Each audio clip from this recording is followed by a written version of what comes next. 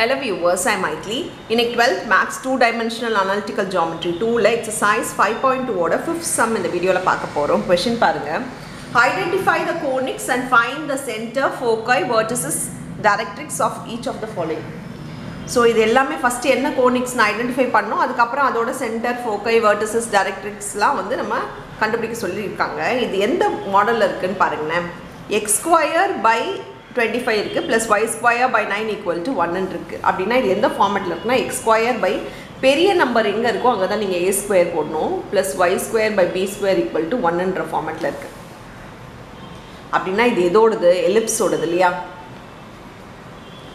So இது it is an ellipse ன்னு எழுதிக்கலாம். So இது ellipse ன்றது நம்ம கண்டுபிடிச்சிட்டோம். இது இந்த ஃபார்மட்ல இருக்குறதுனால plus ன்னு வர வந்திருக்கனால இப்போ இது வந்து என்ன கோனிக்ஸ் ன்னு எழுதிட்டோம். இப்போ சென்டர் இதோட சென்டர் பாத்தீங்கன்னா இது வந்து a square equal to 25 ன்னு இருக்கு. அப்ப a equal to 5, b square equal to 9 னா b equal to 3. இதுல நம்ம c யும் கண்டுபிடிக்கணும்.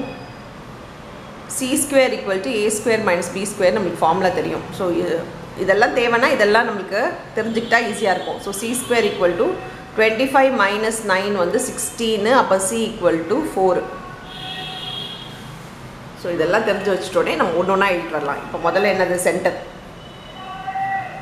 சென்டர் எப்பவுமே பாத்தீங்கன்னா இது வெறும் x ஸ்கொயர் y ஸ்கொயர் இருந்தாலே சென்டர் வந்து 0,0 ஆரிஜின்ல இருந்து தான் ஆரம்பிக்குது. சோ 0,0 ன்னு எழுதிடலாம். நெக்ஸ்ட் வந்து பாத்தீங்கன்னா ஃபோக்கை. ஃபோக்கை வந்து plus or minus c, 0 இருக்கும். ஃபோக்கையோட formula plus or minus c. c ஏற்கனவே கண்டுபிடிச்சிட்டோம். அதனால இது வந்து plus or minus 4,0 தான் ஃபோக்கை. vertices பாருங்க இது எல்லாமே வந்து மேஜர் ஆக்சிஸ்ல தான் வரும். மேஜர் வந்து இங்க x ஆக்சிஸ்னால x ஆக்சிஸ் தான் பெரிய நம்பர் இருக்கு. அதனால இங்க தான் வரும். plus or minus a, 0. a என்னது plus or minus 5,0. So equation of directrix.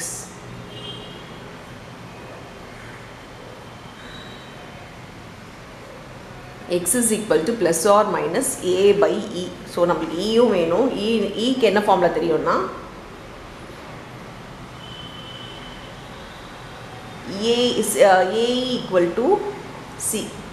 இந்த ஃபார்முலால தெரியும். So a equal to c னா e equal to c by a. அப்ப e equal to c by a னா 4 by 5.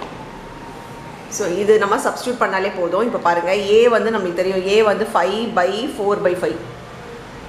இது வந்து ரெசிப்ரோக்கலா போய்டும். ரெசிப்ரோக்கலா போயிடுச்சுனா 25 plus or minus 25 by 4 ன்னு ஆயிடும். So இது ரெசிப்ரோக்கலா போயிடுச்சுனா 5 into 5 25 by 4 ன்னு ஆயிடும். So இதுதான் equation of directrix. x is equal to plus or minus 25 by 4 தான் ஈக்குவேஷன் ஆஃப் டைரக்ட்ரிக்ஸ். So அவ்வளவுதான், நம்ம எல்லாத்தையுமே கண்டுபிடிச்சிட்டோம். அவங்க கேட்டது எல்லாமே நம்ம ஃபைண்ட் பண்ணிட்டோம். அவ்வளவுதான் இந்த சம். Thank you.